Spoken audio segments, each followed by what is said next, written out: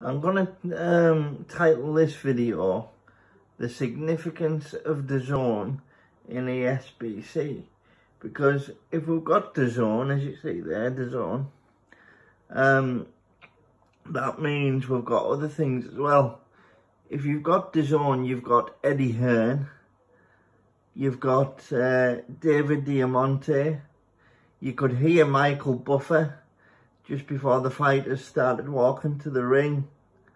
And basically, obviously you'll have everything that goes with DAZN, the blueprint. I mean, when you sign an agreement with a channel like that, it makes sense to have every single thing, or to have access to everything they've got.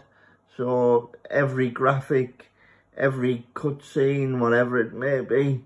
I mean, you wouldn't sign on for less, would you? So there are a few Easter eggs in with the DAZN partnership. If you like this video, give it a thumbs up.